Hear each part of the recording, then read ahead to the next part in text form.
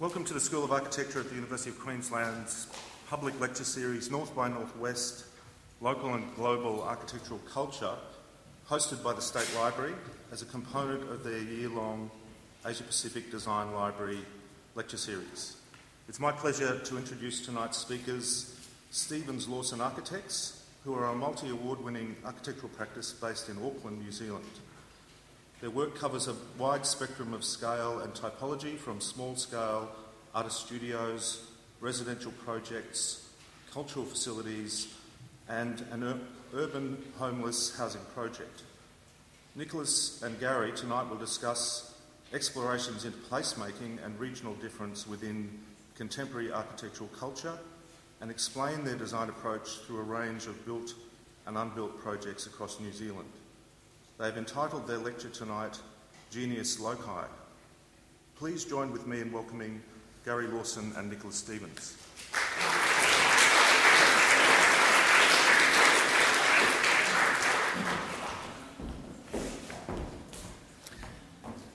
Oops.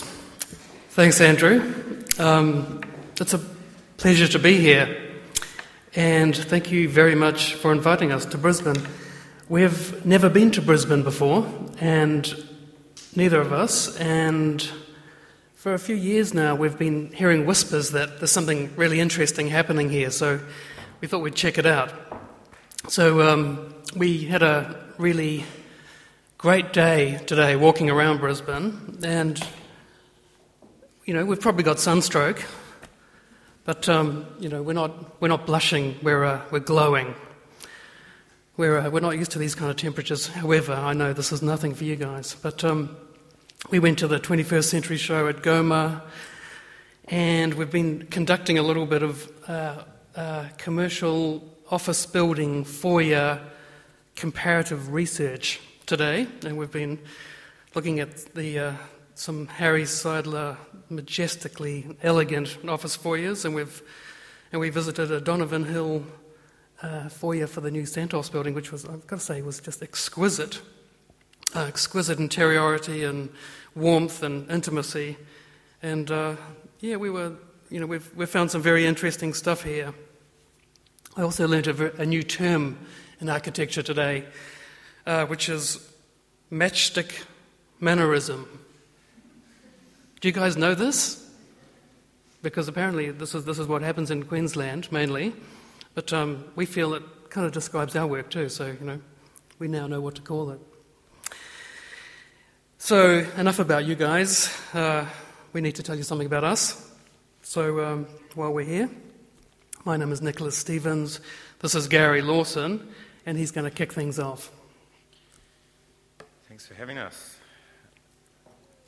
We've entitled this talk about our work, Genius Loci, a Latin term meaning the spirit of place.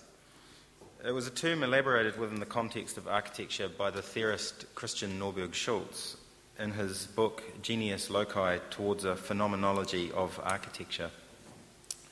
Now, to quote Norberg Schultz, identity means primarily that one defines and develops one's own local characteristics, while freedom means, amongst other things, equality of opportunity to play one's part in a greater context. We would like to talk about our work in relation to this concept. In the face of the unrelenting forces of globalisation, we are seeking an identifiable position for New Zealand architecture within world architecture. And what's more, we're looking for regional differences to inform and generate further distinctions. In other words, we're trying to build an architecture which creates a sense of place specific to New Zealand as a country, but also to particular locations within New Zealand. It's not a new idea.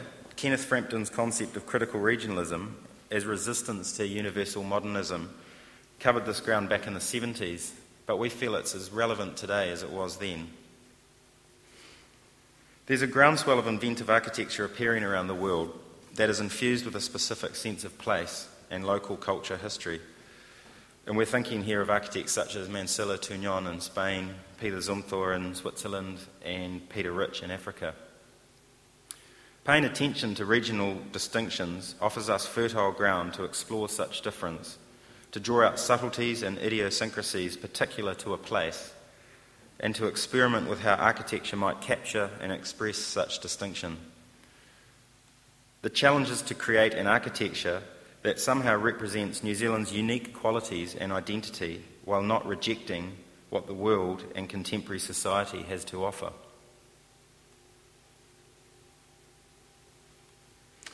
This challenge is not New Zealand's alone, and as Australian architect Kevin O'Brien, writing in Monument earlier this year, observed, in the Australian landscape, the old architectural paradigms continue to flounder. The answer is not in rehashing an imported sensibility ad nauseum, but in realising the very essence of the land. And this comment was made in regard to his proposition that much of Australian architecture is also suffering from a lack of local expression and identity. He goes on to explain the Aboriginal concept of country as being different to countryside, instead relating to the wider concept of country as a holistic concept of landscape, culture and spiritual force. Back home in New Zealand, the Māori have several concepts that encompass the idea of genius loci, the strongest being that of manawa whenua, referring to the heart of the land or the spiritual dimension of the land. Reference to one's turangi waiwai is translated as a place to stand, referring specifically to one's identity and being able to stand on one's own whenua or land. These concepts are gathered together in the marae, which, as a grouping of buildings around an open space, is completely about reflecting the spirit of place. But the references and links are multiple and varied. Just as rich and important to New Zealand's built history as Māori architecture is, so too are the early colonial settlers' buildings. Often built purely from need and in reaction to climatic extremes and available materials, woolsheds, cottages and dams are rich expressions of our combined culture and history. We see our work as trying to define a sense of local character while also, to paraphrase Norberg Schultz, play our part in a greater context. As such, our work attempts a progressive synthesis of looking back while looking forward. So I don't know how much you guys know about New Zealand architecture, but there are several key figures who we are particularly interested in and whose work from the 1950s and 60s and 70s continues to inform ours. So this is a slide of work by... There was an architectural group, and they called themselves The Group. And they wrote a manifesto for New Zealand architecture inspired by rural vernacular architecture, in particular in the 1940s, in the late 40s. So they were very influential in the post-war New Zealand scene. And they were progressive and modern, but they were in reaction to international style modernism.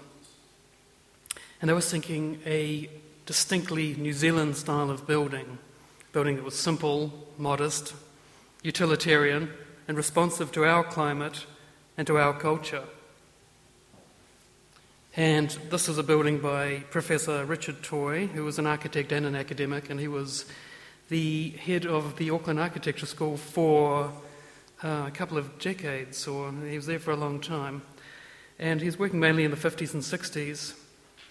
And he created some iconic churches which hybridized European and Pacific traditions. So you can see in the slide behind me that the front of this church is very much based around the idea of a Maori meeting house or a whare nui. And with that big sort of welcoming veranda drawing you in and that very sort of potent space out the front of it. And then next there was John Scott, who was a highly inventive Maori architect who was known for a series of iconic churches and houses throughout the country. And he also fused the language of European and Maori architectural traditions. And in his work in particular, we love the complex diagonal geometries and the intricate patterns and the rich textures. Now, this building behind me now is a building called Futuna Chapel, And that is widely regarded by many people, academics in particular, and a lot of New Zealand architects, as New Zealand's most significant building from the 20th century. And it's very much seen as a bicultural building in the fusing of these different traditions. Now, this is the work of Sir Miles Warren, who is a sort of a colossus in New Zealand, a colossus of modernist architecture. He's a guy now in his 80s, and I think he's the only architect to be knighted, so that says something. And he was known for a series of major public buildings, and the most recognised being the Christchurch Town Hall, which he designed in the early 70s. He's described as a brutalist, but his work is far more humanist and more central than that would imply. I prefer to think of him as a magic brutalist.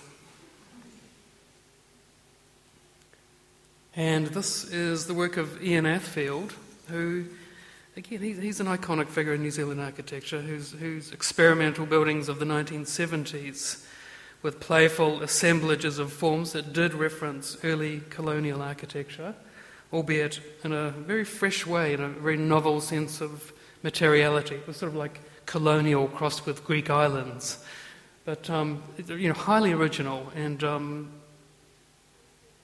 to this day, these buildings continue to sort of surprise and delight me. So this gets us to what we do, and we're aiming to create original work with multiple interpretations, which is rich in associations and has relevance to our culture and our landscape. We're not purists, but we're rather interested in the architecture of association and relation.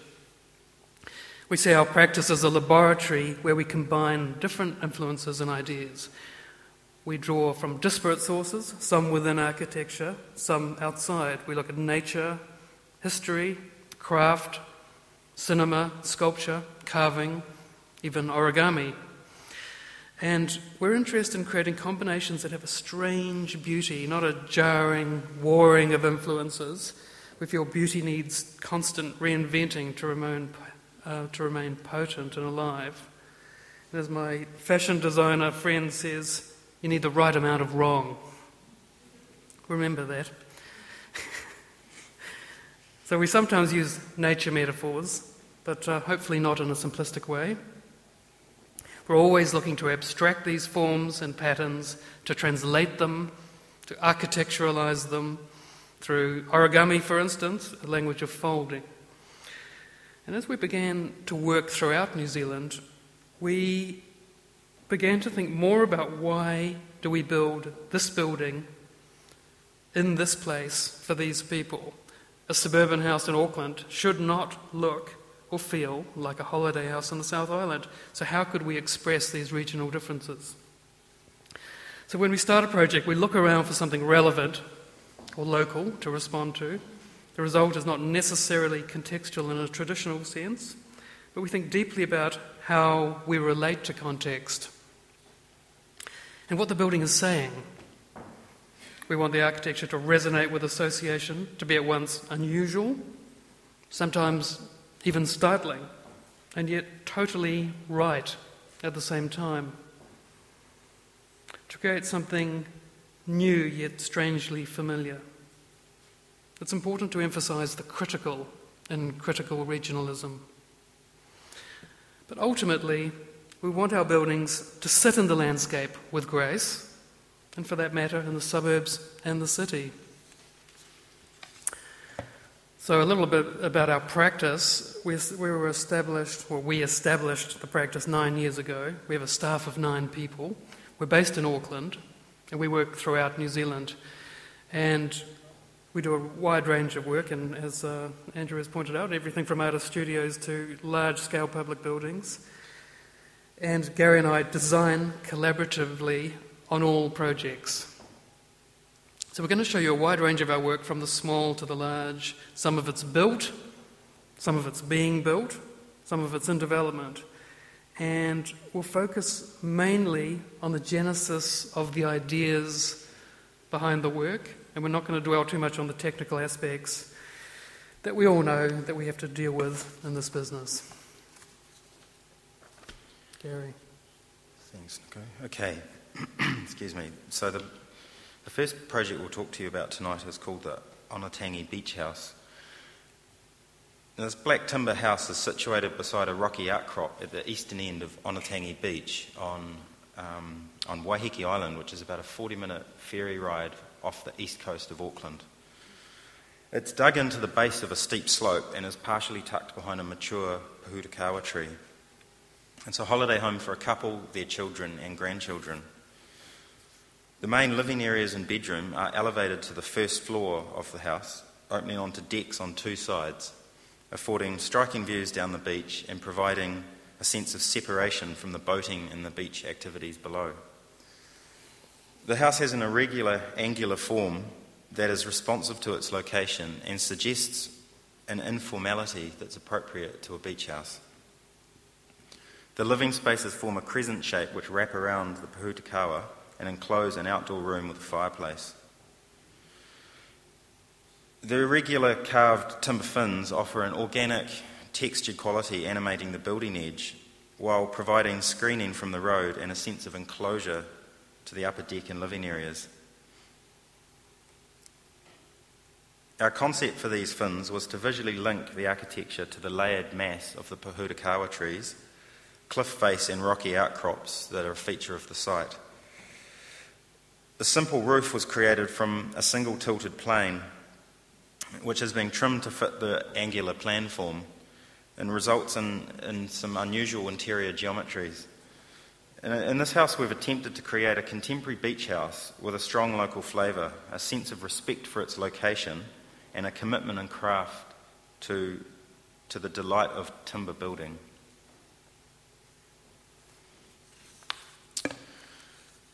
This house is called the Cox's Bay House, and it's located on the shores of a tidal mudflat in the upper reaches of the Waitemata Harbour in Auckland. And with this building, we were interested in the forms of the driftwood which you find scattered along the shoreline. And working with this metaphor of driftwood washed ashore, we designed a sculptural main form that twists and ramps up from the discrete frontage over a cluster of more organic, pod-like forms containing bedrooms, lounge, kitchen. It's a 4-bedroom family house, and it sits amongst a diverse collection of properties on a quiet suburban street. And the particular house was designed to replace a really small and ramshackle house whose previous owner had for some reason covered the entire site in concrete. So we planned to design the house around a central circulation spine akin to a sort of sloping concrete boat slip, which we see in the main plan here. So this is the street, and this is the main sort of sloping, ramping thoroughfare with bedroom and kind of workrooms, lounges and kitchens set into these more pod-like shapes. And in the section you see how the building slopes from the street down the site as it loses elevation, and allowing us to get a 2-storied segment to the waterfront. It's like a big caterpillar, that section. The new design has sought to establish an interesting connection between architecture and landscape through a series of courtyards, lush gardens, and an integrated approach to the formal qualities of architecture and landscape design. The main living spaces and circulation areas are seemingly held between the pod forms, and they give it a relaxed air and sort of fluidity to the central spaces. Dark timbers, terracotta combine with the ramping floors, sunken seating and hidden doors, and they all combine to offer a rich, playful interior. The home also features extensive built-in furniture, shelving units, and a sculptured cantilevered staircase.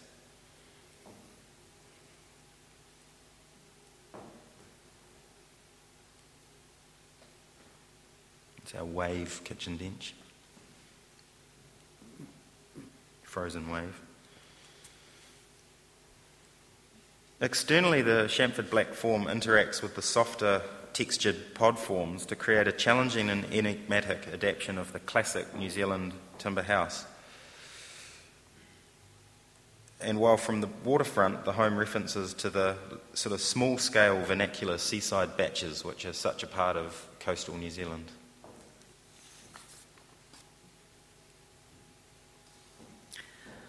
Now, you may have noticed by now that there's something going on with blackness. And there is a New Zealand affinity with things black. The dark side, maybe. Melancholy, maybe. Which probably requires some psychoanalysis, but I'm not going to get into that right now. There is a vernacular tradition of black creosote rural buildings, the creosote being the old mixture of tar and kerosene and diesel that they used to pickle the wood with in the old rural buildings to stop it rotting. And there's a real blackness in the New Zealand native bush. I don't know how many of you have experienced it, but when you're in the bush, it's actually quite dark, and when you look into it, there's a sort of a darkness. It's not at all like Australian bush. There's the black sand of the west coast beaches, of the North Island in particular. There's the black of the shearer's singlet. You probably have that here as well. There's the All Blacks, which is the ultimate in blackness, I guess. But it's not seen as morbid or depressing. It's the blackness is seen as it's imbued with a quality which is strong and almost spiritual. And this painting behind us, this is the work of Colin McCann. He's generally regarded as New Zealand's greatest 20th century artist. And I don't know if he's a colossus in New Zealand 20th century art. And I don't know if Australia has an equivalent figure. I'm thinking possibly a Sidney Nolan type, with those Ned Kelly paintings. Possibly he occupies that kind of position. But McCann painted these primal geometrical landscapes that are overlaid with existential questions. There's a lot of text in his work as well. Which, why do existentialists always wear black? So I'm drawn to the brutal yet sublime beauty of his work. I don't know if it totally translates offshore, but we feel it has a real architectural resonance. And so I'm just going to talk now about the smallest project of the night, and one of the smallest projects we've ever done, and it's a studio for an artist. It's located in Onehunga, which is an old working class suburb overlooking the Manukau Harbour, which is the second harbour of Auckland. I don't know if you know much about Auckland, but Auckland is on an isthmus, and it has a harbour on the Pacific coast called the Waitemata, and a harbour on the Tasman, so the sea it shares with Australia, which is called the Manukau Harbour. And these two harbours almost join up. There's only about 2 kilometres between them, so it's it's a very, very interesting watery kind of landscape. And so this is over on the Manukau Harbour, which is sort of generally regarded as the least glamorous of the two harbours. It's a studio and a sort of a part-time home for an artist, a painter by the name of Michael Shepherd, who's a fascinating man, and he's like an encyclopedia of New Zealand history and sort of marginal histories that he digs up, and he uses this in his work. A lot of his paintings embody imagery of New Zealand history, from New Zealand history. So the house comprises 2 black timber blocks separated by a rusty steel door. It's a Colin McCann homage. The blank facade with its illusion of a 2-dimensional painting masks a light-filled angular interior space and a veranda. And the large room functions as a painting studio and a garage for the owner's prized vintage motorcycle. And there's a large wall, it's 10 metres long, 4 metres high, and it's illuminated with southern light, which is good for painting, and he paints any exhibits in this space as well. And also on that floor there's a simple kitchen and bathroom and storeroom, and upstairs there's a sort of a loft-style bedroom with a terrace off it. And the forms and materials of the house reference New Zealand rural vernacular architecture, and they have a deep synergy with the artist's enthusiasm for New Zealand's history. Michael Shepherd really loves the way the veranda end resembles a Maori meeting house that's been halved. So the house embodies, I guess, a romantic image of the artist as a man alone. Now the next project I'll talk to you about is our largest project. And it's for the Auckland City Mission. So a couple of years ago we won an open competition for a new building for the Auckland City Mission, and it's for homeless housing and for targeted social housing in central Auckland. Now the City Mission is an extraordinary institution with an ethos of helping marginalised people, whoever they are. And it's run by an inspired married couple. It's a sort of an offshoot of the Anglican Church, but it's almost non-religious. Actually, no, I wouldn't say that. I'd say it's kind of like applied Christianity. Yeah. And so they don't actually sell a religious message. They just act in a sort of deeply Christian manner. And it's run by this couple called Diane Robertson and Wolf Holt, and they employ about 100 people, and it operates a drop-in centre and food banks and social services. You know, it's really quite a big organisation, and it has immense community support. It's much loved in Auckland. They lay on a Christmas dinner every year for 2,000 people in the town hall, and it's for people who have nowhere else to go. So it was a very interesting competition in that it required that each team, or that each competitor, put together an interdisciplinary team. So on our team there was a prominent Maori architect called Rewi Thompson, there was a clergyman, there was a property investor, and a community organiser. And the brief for the competition really was quite a visionary brief. I don't think you ever it's not typical to get a brief like this.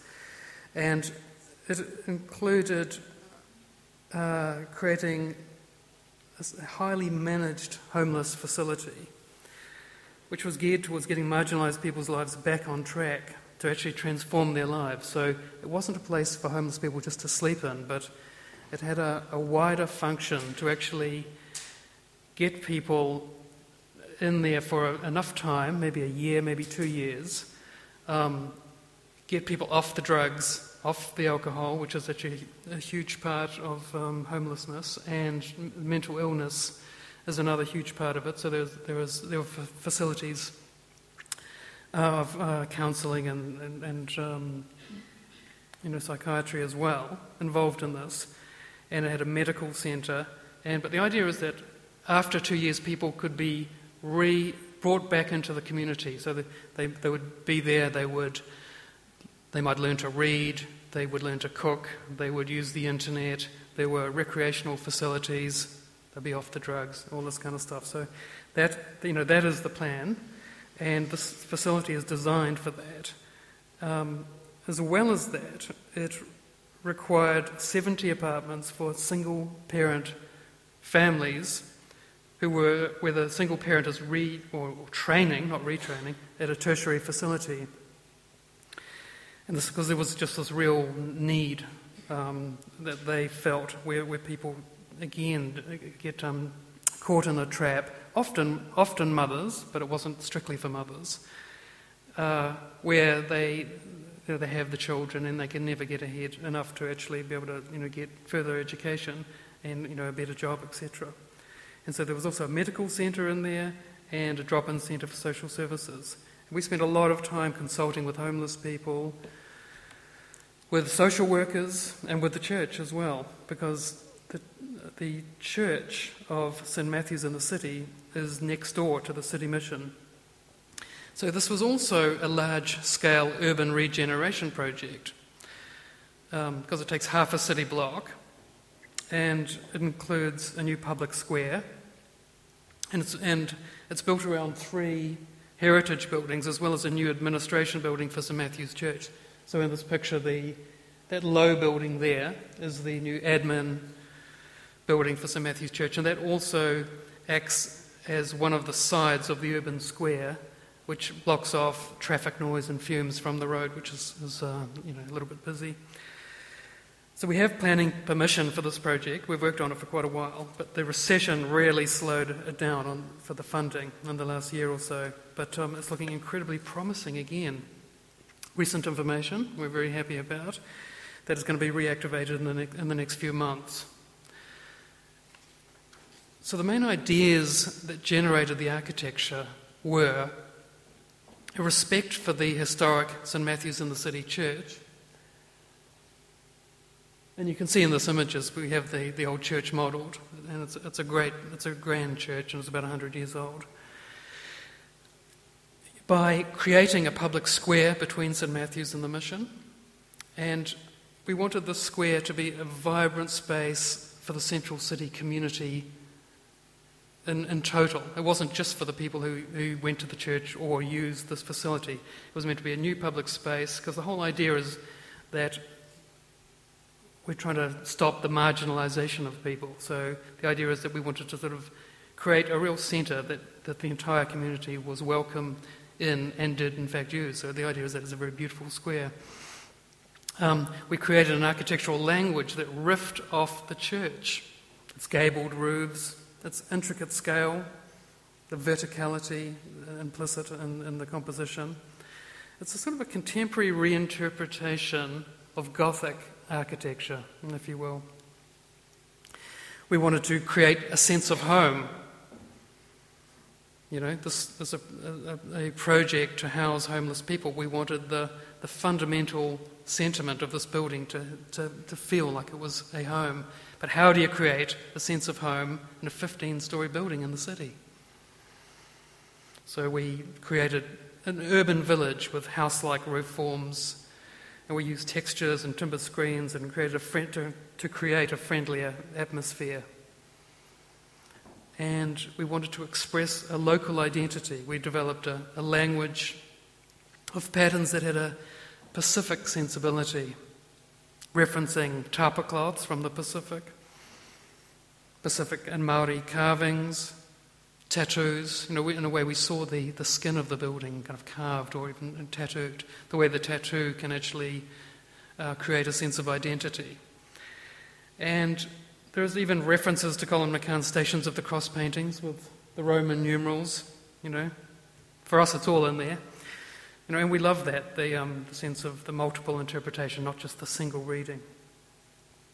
So local identity was important. We wanted to clearly mark and identify the Auckland City Mission within the city as a symbol, and in the same way that the architecture of St Matthew's in the city, the church, marks its identity.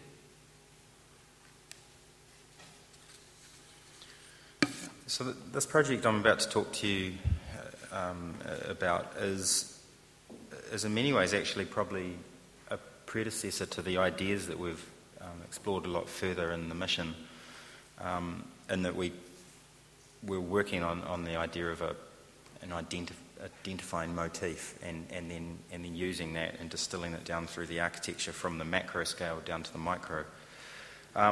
This is a home for a family situated in a quiet street in the inner urban suburb of Herne Bay in Auckland, and it's made of a combination of honed concrete blocks, dark cedar and oak, and white precast concrete. The cast concrete facades acts simultaneously as a public sculpture, a kind of a gift to the street, and has a protective mask for the spaces that are occupied behind. And the generating idea for this was really taking a tapa pattern and making it three-dimensional. The living spaces of the site of the building are laid out along the site in a linear progression along its length, connecting the front courtyard garden to the backyard. And the continuous space steps down several levels, allowing following the natural slope of the land and defining distinct living, dining and kitchen areas. It's possible to stand in the front yard or the backyard of this house and look right through the building, which gives it a really kind of garden pavilion feel. 3 bedrooms are located on the top floor, along with what we call the Sky Lounge, which is kind of like an evening cocktail sunset lounge with fantastic views of the harbour. Now this Sky Lounge space, just in the section here, you can kind of see the open pavilion ground floor and then the more enclosed bedrooms and the Sky Lounge sitting out at the end here. The Sky Lounge functions as a private living space, which has a separate stair, and then there's also another way to get to this lounge through the main bedroom, and the two spaces can be interconnected to either work as a lounge or to work as more like making the main suite and bathroom and lounge work as a really luxury hotel room. It's fair to say in this building we've got quite interested in the idea of visceral qualities of architecture, and engaging not only with visual form but also with sound, touch and smell. And just regarding this point, Albert Alto said that our senses convey to us the raw material on which our thinking is based, and we really like that connection between your senses and sensing architecture, and how that kind of creates an indelible imprint on your mind of a building. So the shapes and textures of this building are contrasted and repeated throughout the house and landscape, creating a sense of harmony, complexity and visual delight. And we've taken the idea of the triangulated surface of the tapa pattern and distilled it down through timber screens and separating, dividing doors, the front door, ceilings, and various features. So these triangular geometries are repeated, establish an integrated theme that engenders a kind of personal character to the house and a real sense of identity. It's the Sky Lounge.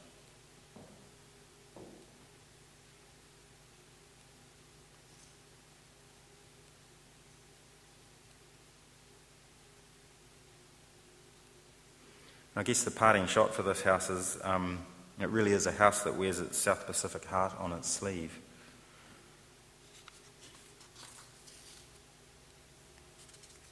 Okay, the next project is a project we're currently in the resource consent phase for, and it's a private hotel in central Auckland.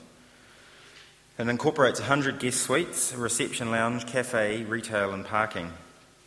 And the design employs an artistic screen to enliven a moribund commercial street, manage solar gain and contribute positively to the local environment. With this project we've collaborated with eminent New Zealand artist John Reynolds to create a memorable yet understated form for the screens. And we propose a piece of contemporary architecture that reflects the time and the place that we live. Auckland's a modern city of the Pacific, and we really feel that's a quality that we're committed to expressing in our architecture. Now, writing on the screen design, the artist John Reynolds, with whom we had collaborated, said, "Polynesian star maps and tapa patterns are summoned alongside highly fractured take on the patterning complexities of Maridum's tukutuku panel. A further layer of referencing is of drawings by the Spanish poet Lorca of the layered veils falling across the faces of women. Other touch points include the compositional dynamics of Colin McCann's triptych on building bridges and the winsome engineering of high-fashion Parisian stockings. All this combines in a tense visual play on the mechanics of revealing and concealing." And we can just imagine being in one of those hotel rooms looking out of this steel spider's web and all these kind of connections racing through your mind.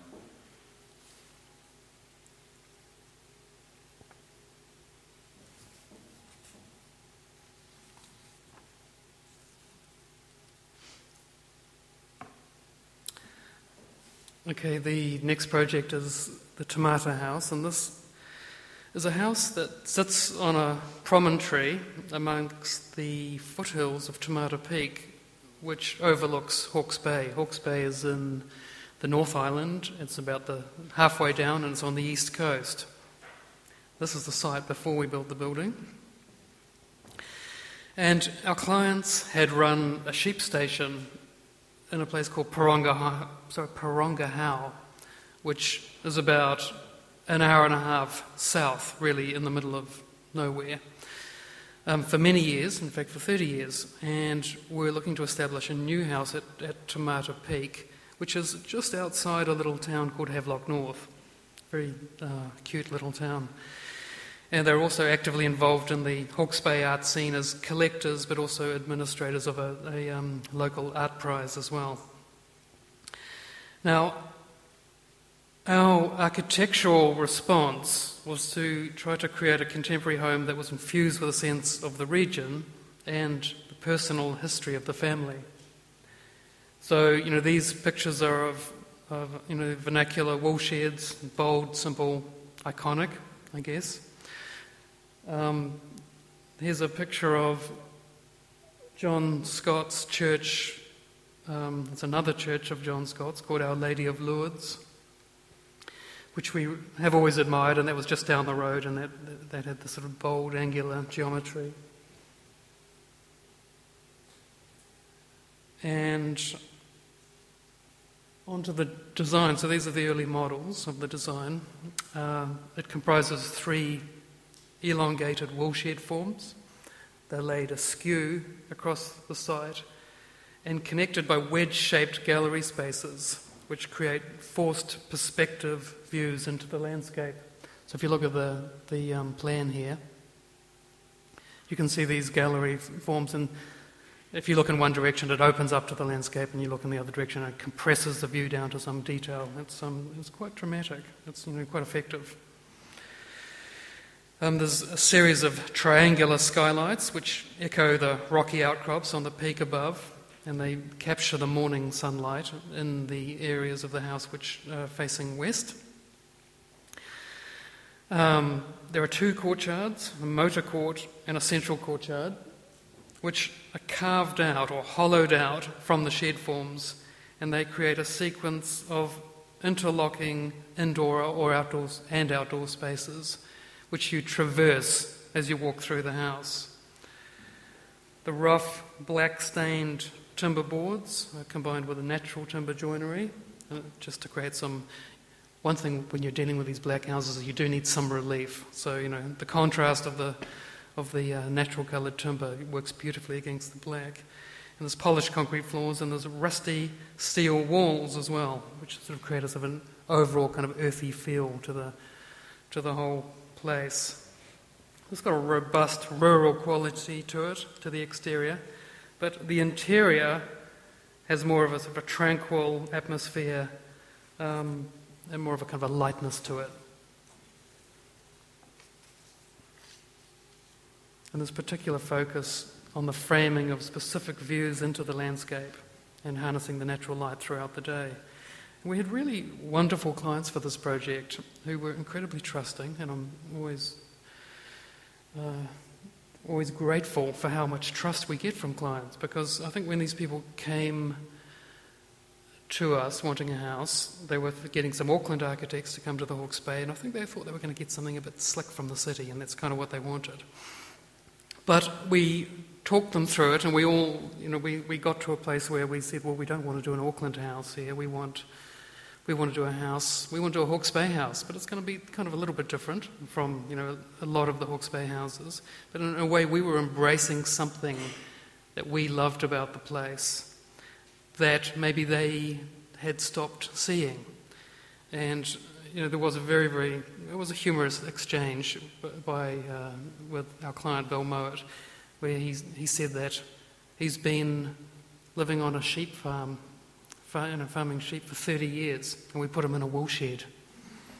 He said, I've been fighting rust my entire life. You give me rusty walls. And he's kind of laughing about this because, well, that's when you pull out a Ruskin quote, because you should always have one at the ready. And I said that rust, in fact, was steel in its natural state, and he seemed to like that. And he loves that rust now. I mean, he's out there with his garden hose watering it just to get just the right colour. So, that's great. And they've become great friends as well. So, it just goes to show. The final image here has a picture of a bronze sculpture by Paul Dibble, a well-known New Zealand sculptor who does work mainly in bronze.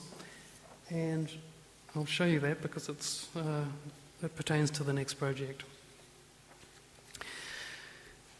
And this project is, in fact, a house for Paul and Fran Dibble in Auckland, in one of the North Shore suburbs. And it's a very compact house on a very, very small site. And there's a couple of pictures of the model here, and then we'll show you the pictures of the house under construction, which were just taken about 2 days ago. It's a cast concrete house. It's cast in pieces off-site, just for economic reasons, really. It's the singular material, so it's the concrete on the inside, concrete on the outside. We'd like to think it has a sculptural quality. It is for a sculptor, and we sort of would like him to feel that. The windows were something we had a lot of fun with, this field of punctured square windows, kind of a little constellation of squares of different sizes that emit, well, they don't emit, they allow shafts of light coming through. And I guess, every architect, in the bottom of their soul always wants to do something a little Le Corbusian at some point in their career. So, this was a little opportunity we took. And, it does bring up the question how, if you've got this attitude of, you want to respond to context in an interesting way, and a building is built in a suburban area where there's about 50 different styles of buildings, and all of them are ghastly, How do you deal with that? And, of course, that's actually, probably the main condition for architecture, really, when you think about it. I'm not sure we totally have an answer to that, but probably this building is driven more by the internal logic of the sculptor client. And we think it's a small, tough little nugget of a building that we hope should punch above its weight and hold its own amongst all that suburban hodgepodge.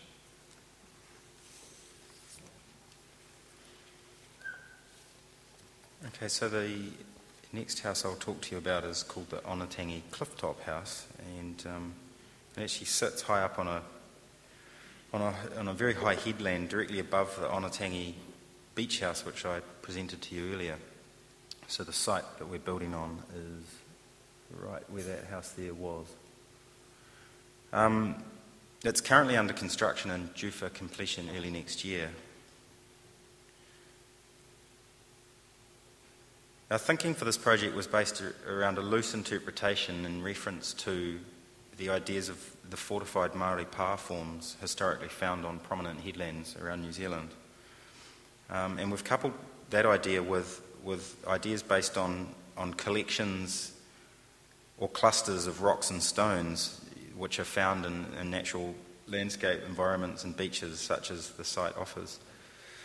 And this thinking has led us to creating a building with an open, organic kind of plan form that explores the idea of fluid space being held between more solid forms.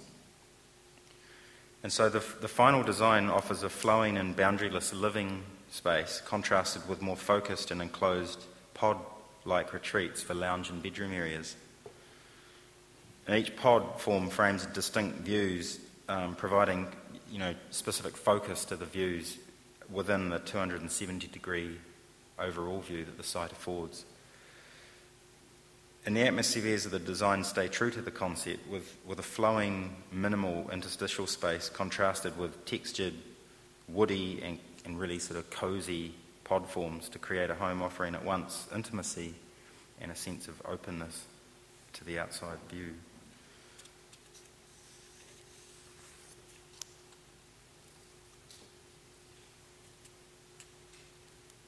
The next house I'd like to talk to you about is called Te Kaitaka, and it's a building that's nestled amongst the tussock-covered hills of Roy's Peninsula on the shores of Lake Wanaka in the South Island. It's situated on the edge of Te Wahipanamu World Heritage Area, and it's an area that's renowned for its dramatic landscape with large valleys carved out by ancient glaciers dissecting really, really high mountain ranges, which are often covered in snow. It's an area that's a mecca for outdoor leisure activities, including hiking, fishing and boating in summer, and in winter, skiing. Our approach was to investigate an architectural language in conversation with the natural environment, and here again McCann's landscapes were a touchstone. Abstracted triangulated geometries and origami-like folds and cuts were used to create a sculptural form that relates strongly to the alpine landscape. And this was articulated also with reference to the forms and textures of the vernacular woolsheds of the area. This is a concrete woolshed just up the road. Local planning rules required a building platform that was no greater than 25 metres square. So our design process started with a square piece of paper, which we folded in origami-like fashion to mirror our reading of the landscape. It was tilted to create a roof plane that mirrored the slope of the land, then trimmed to fit the undulating landforms and to create courtyards to the east and west. The plane was sliced up on an angle and folded to form skylights, and the edges were folded down to form walls enclosing the space within. Now, modelling, and especially the use of what I call sketch models, is a really integral part of our practice. Nicholas and I always design using models, and it's an incredibly important communication tool for the way that we design together.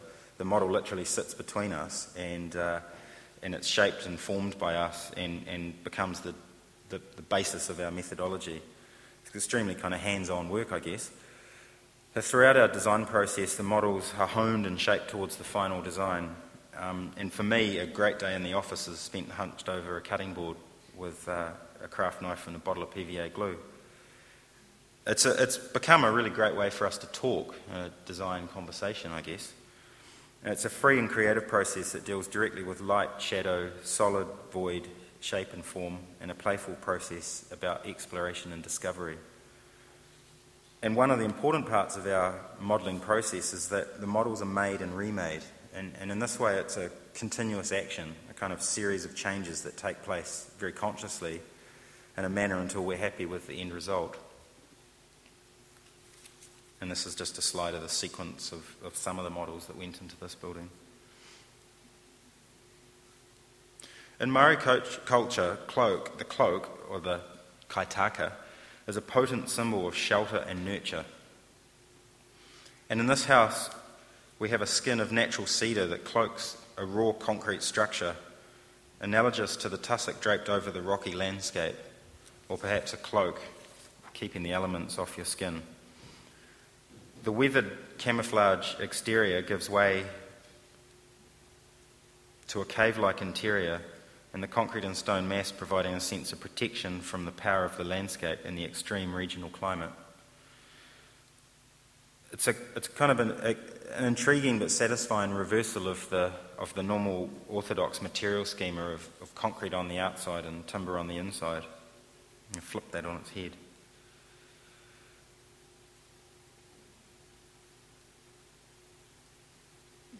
The plan of the house has the entry area here and stair, kitchen, living and an outdoor veranda, and diagonally connected a kind of sunken lounge area and then a more private lounge here. And up the stairs is 4 bedrooms, and the section you see it's dug into the site. There's low impact as possible to the landscape. The central living area comprises a series of diagonally interlocking spaces which culminate in a cavernous aperture which is carved through to the upper floor, creating a sense of connectedness and spatial fluidity. Shafts of winter sunlight penetrate into the plan through a raised angular skylight and deep-framed windows, evoking an almost spiritual atmosphere. The roof plane dips low, forming a sheltered veranda space, framing beautiful views to the lake and the mountains beyond. And one of the issues with this building was that the great views and the land face south, and the skylight was such an important gesture to bring much needed sunlight into the house in the winter. The materiality of the building has a tactility and an earthy sensuality expressed by the textured concrete walls, rough-hewn schist floors, and band-soiled oiled timber ceilings. A subtle scent of cedar permeates the space. It's like a tongue twister. The building is enriched by a handcrafted detailing and has been assembled with the skill and precision of a furniture maker.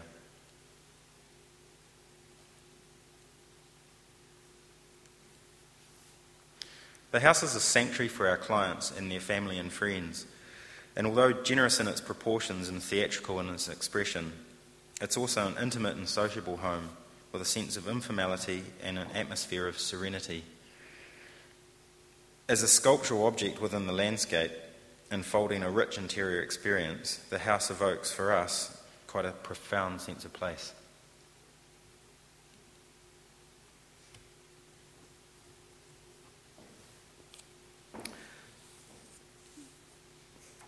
So this is a photograph of the Remarkables, and the Remarkables is the name of a mountain range overlooking Queenstown in the South Island.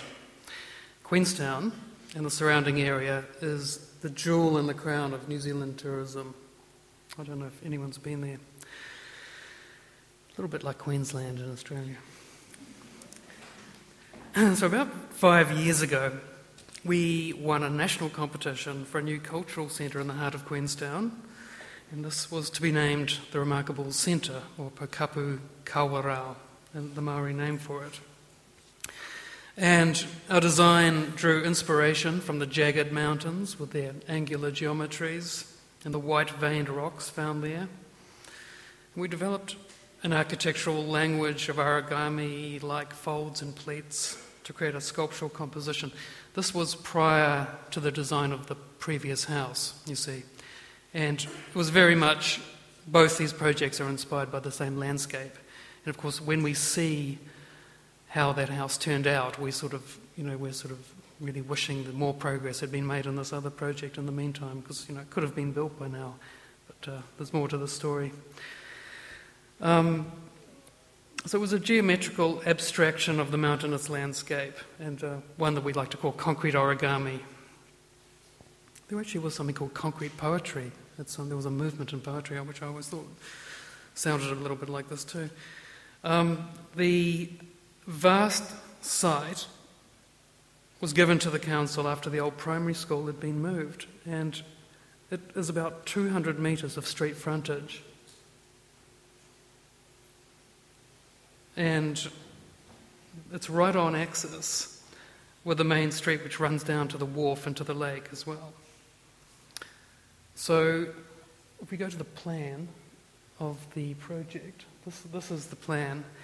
And it's a complex that incorporated a 750-seat auditorium, which was for concert music as well as musical theatre, a 250-seat playhouse, a public art gallery, a public library, and these were arranged around a series of urban plazas and landscape courtyards. It also included a community centre, community spaces, dance rehearsal spaces, artist studios, workshops, an underground car park, and a conference centre. It's pretty much everything. Every kind of civic and cultural function you could possibly imagine. It was a very ambitious project, and maybe that's been part of the problem for it actually getting off the ground. But I'll just talk about the plan briefly. In the plan, there's a central plaza, which is about 1 metre above ground level, and that is the sort of main entry to the complex, and behind that is the main auditorium, which sort of anchors the whole composition. To the right is the playhouse with its own foyer, and to the left is an art gallery. And these are all linked together with a pedestrian-type street which runs the length of the site and connects the amphitheatre park, which is like an outdoor performance area with a stage as well, through to the library right at the other end. And at the other end there's also entrance to the underground car park as well. So, there was a lot in there. And so we sort of created this idea of this urban village with paths, courtyards, plazas and landscape. Human-scaled spaces within it.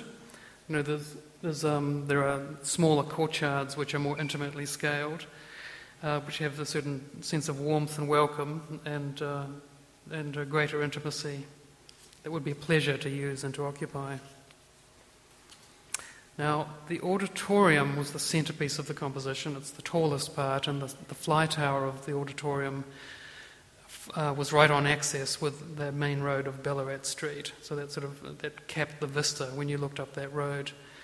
And it was to work as both a concert hall and a theatre, as I've said, so it had a full fly tower.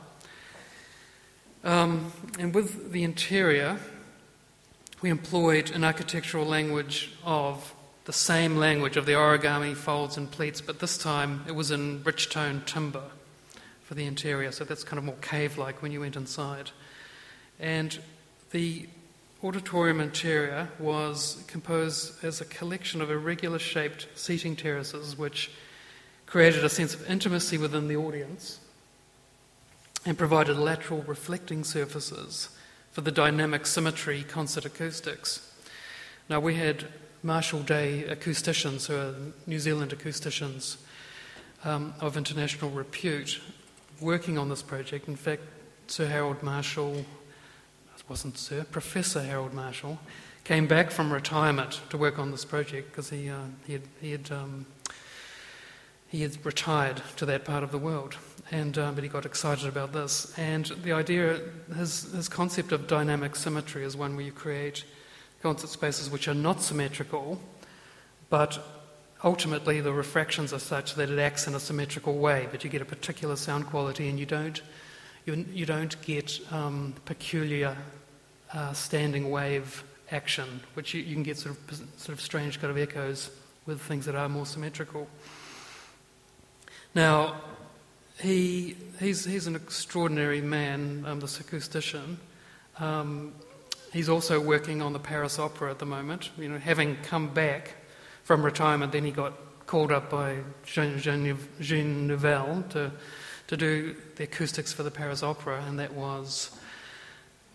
the brief for that was they required a radical new acoustic concept, and it was a concept that he had been actually developing in the initial stages on our project here. So, in fact, he got well known for doing the Christchurch Town Hall. That was his first great success as an acoustician. So, we're working with good people on this. The chamber itself was conceived as a finely crafted and highly tuned musical instrument. I suspect most people say that when they design concert chambers, but and the idea was to harmonise the sculptural form and the acoustical quality. The interior of the foyer has more of an organic cave-like character, with faceted forms and natural light falling from above.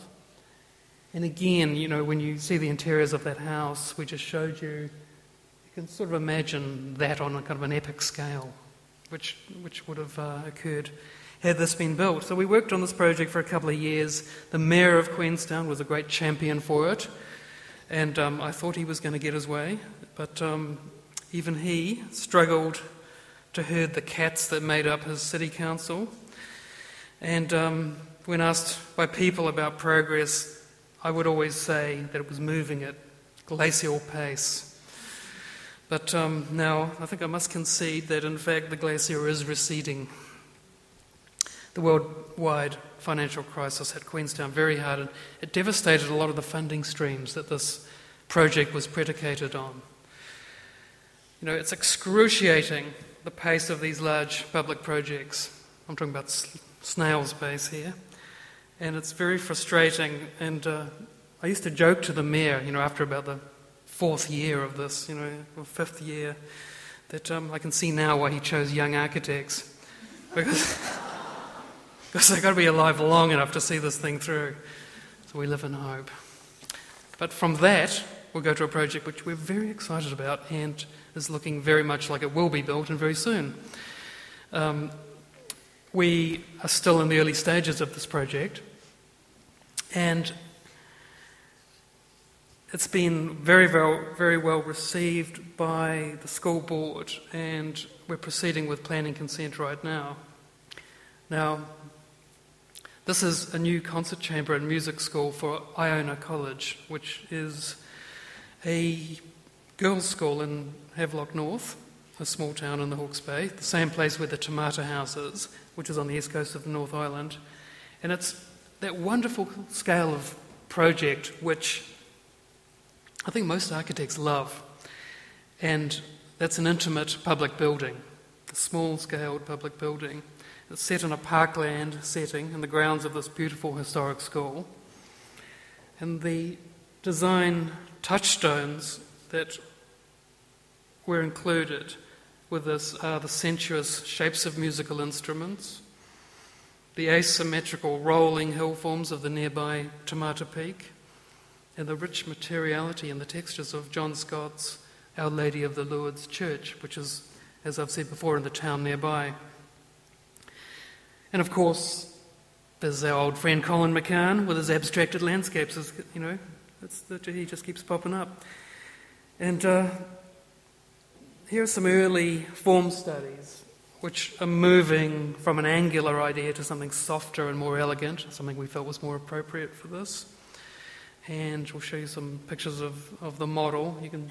The materiality of that, the copper roof features strongly. We really hope we can do this in copper. Copper is not cheap, and it is getting more expensive. There is cedar windows and door joinery, and the base of it and the floor is in sandblasted concrete. So I'll just show you the plan. So you can see entering from the top right-hand corner, that's the entrance, which is sort of focused more to the entrance of the school itself. And this is the entrance to the school grounds I'm talking about, so this building can have some quasi-public function as well as just for the school. The foyer is the sort of fluid-shaped space in grey, which links various other spaces together. And it looks out over the playing fields in one direction and over this kind of parkland in another direction. To the bottom right, there is a dance rehearsal or a dance studio and a music rehearsal room. And then the main auditorium itself is in the centre. It seats about 400 people. And it prioritises music. You know, often with schools, when auditoriums are built, it's got to be multifunctional. So it's got to be very good for theatre and for music. So you end up with a proscenium arch, which makes the concert acoustics very difficult.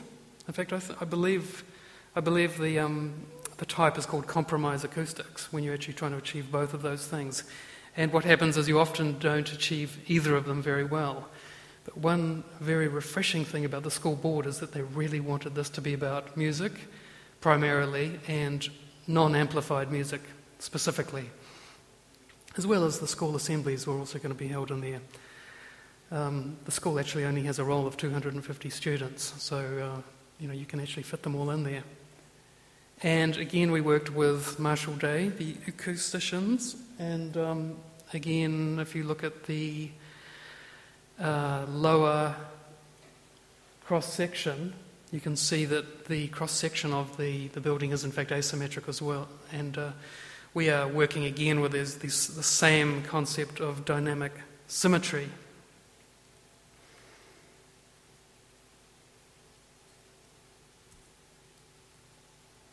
So that's a view from when you approach from the old historic school buildings.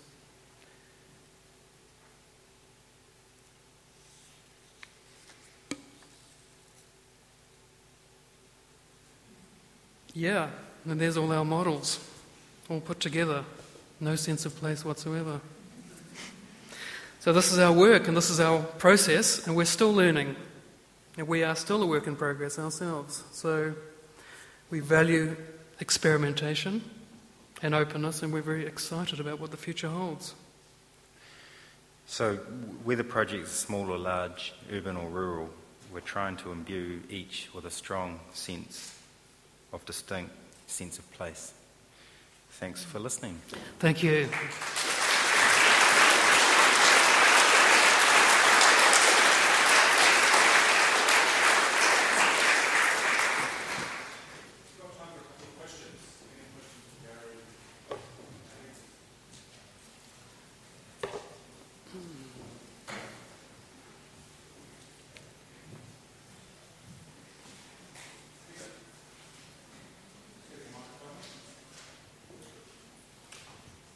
Yeah, thanks very much. It's a fabulous talk.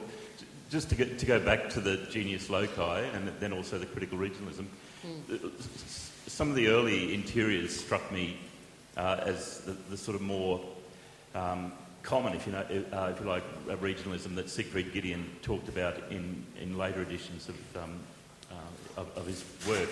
The sort of Brazil builds and Switzerland builds regionalism of the sort of 60s and so on. And I think a lot of the strength of that work is really the fact that it is carrying a bundle of cultural knowledge, but within a reasonably frugal budget initially, so that there needs to be a real intensity in the work. And I think when you're talking about critical regionalism, not only being regional but being critical, when Gideon talks about this sort of third stage of modernism, he's talking about the streams of regionalism coming back with a vigour and with an intensity to reinvigorate, I guess, the mainstream. And I guess that's the sense that I have looking at the work. It reminds me of some of the early work in Brisbane in the 60s and 70s, where there was the same sense of modernity, but also a drive to contribute back that intensity. And it's not really a question; it's just really a comment. It's really nice to see that intensity of work and the strength of it, and the vigour of it that's grown from your own practice. Are there other firms in your sphere in Auckland or in New Zealand that you think have the same commitment to the sense of place and the sense of identity that you work? I mean, the touchstones of the Athfields and the John Scotts, I think, are fantastic. I mean, I think there are others, and a lot of people may have the talk, but like whether it's realised or executed is not, is sometimes a question. Yeah, but I mean, I think last year Dave Mitchell and Julie Stout came here. And they would probably be an example of people that were sort of in the same genre or exploring similar kind of ideas.